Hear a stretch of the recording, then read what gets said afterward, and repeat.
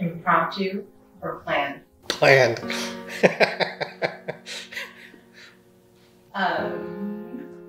Personal or public? Personal. Talent or skill? Skill. Concrete or conceptual? Concrete.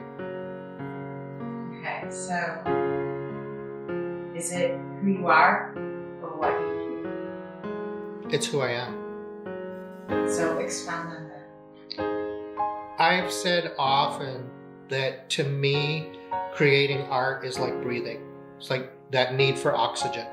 If I don't create, I don't feel whole at all. I have to be doing something. And also, I get bored easily. And that's why I'm constantly looking for a new challenge, something I've never done before, or capturing a physical feature, like hands, for example, are very difficult. And so I'll do a lot of paintings with hands until I understand how they go together, and then I'll move on to the next challenge. What emotion do you feel when you look at the work and you know that it's done? Satisfaction. I mean, like I said, all my work, there's always a challenge. There's something I need to learn, something I need to understand. So once I've reached that point, that's a great satisfaction for me, and it's on to the next challenge. Somebody going by or something? Yeah, let's go. Yeah. Like, man, either Jason's really hungry. Yeah. Should make that. Should have had breakfast.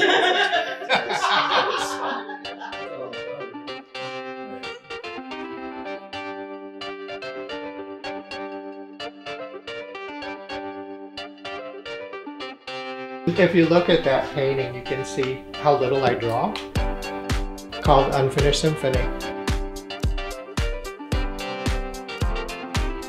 When I say contrast, I'm talking about my imagery. Caravaggio is a huge influence of my work. I don't paint pretty pictures. The strong light, dark contrast. There's a tension, there's an unease, an uncomfortable feeling. When you're looking at it, you don't fall in love with a vase of flowers. I actually brought in my feelings for that person and our experiences together. How do you want my hands? Like this, like this? And one of my lenses dropped right in my eye. I did it for this painting. You lit the painting well. I just feel it sounds bad to commoditize the artwork. What is the point? Why are you doing that to yourself? This is all being recorded, so just be careful. Okay, let's do. Can you say your name and whatever your descriptor you would say for yourself? Okay, Dan Simoneau. I'm a professional artist, mainly figurative, but I also do still life and other work, and I work in acrylic, watercolor, oil, and photography. How does your artwork share Dan Simoneau's place in the world? That's a tough one.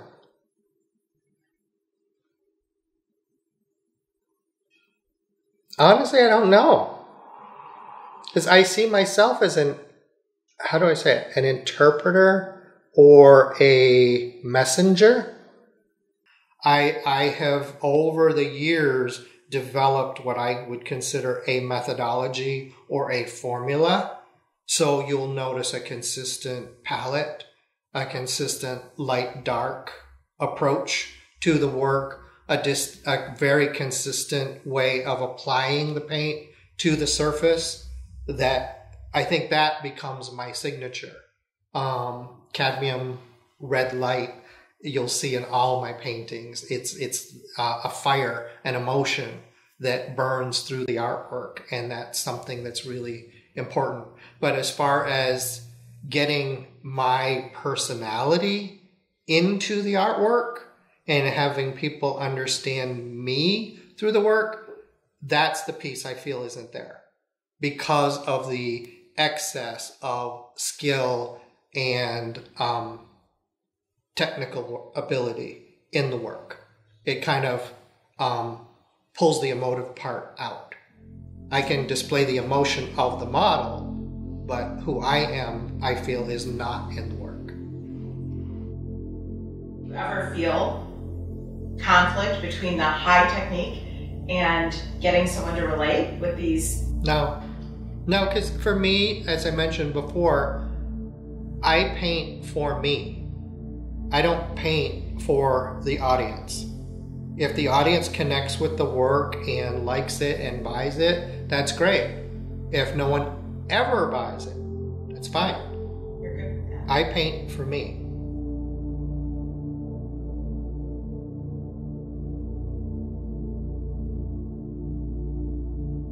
As you'll notice, you don't see females in here. And a lot of people have asked me about that. And the reason for it is the musculature of the male figure is more exposed to the surface. And for me, it's all about shadow and light. So if you look at the paintings here, you'll see a lot of strong shadows sculpting the form, and having that muscle so thin under the skin really emphasizes that sculptural quality for me, where a female just naturally is more soft and rounded and doesn't get that sculptural form like that. And if a woman did, it would be seen probably as unattractive to the majority of the people out there. When you think of masculinity in current culture and you look at my artwork, there's actually a conflict between the two. My men in my paintings are emotional. They're introspective. That's not traditional American masculinity.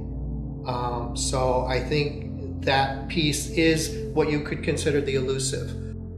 I'm showing people something that you don't see in American society.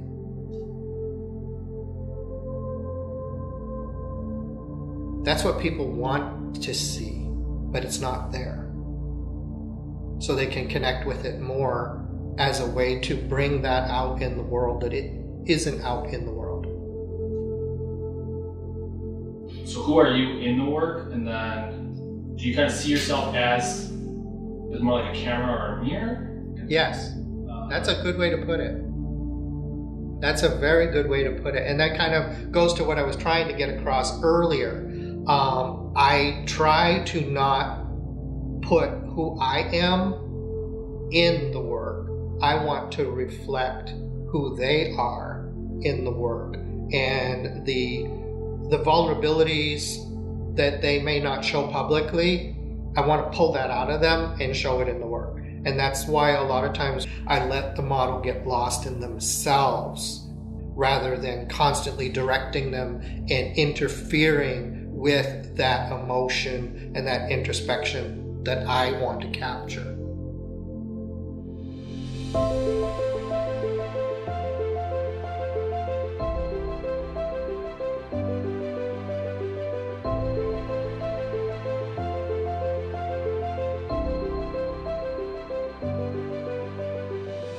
You know, if you want to be a true artist, a true professional artist, whether you feel the inspiration or not, get in there and create something every week. In addition to creating the work, there's the matting, the framing, the marketing, finding galleries to show the work, and come up with an approach that is your signature. You want to paint what speaks to you personally, and if it sounds great, if it doesn't, so what? You need to satisfy yourself first. But definitely get that core set of tools and skills in under where you are to truly understand them so that you can produce consistently piece after piece. Don't go after the prize first. Learn how to do the core of what you need to do first, whatever medium. Good? Yeah. It's really glad my knee didn't crack. I was waiting for her to finish. I gotta finish my leg.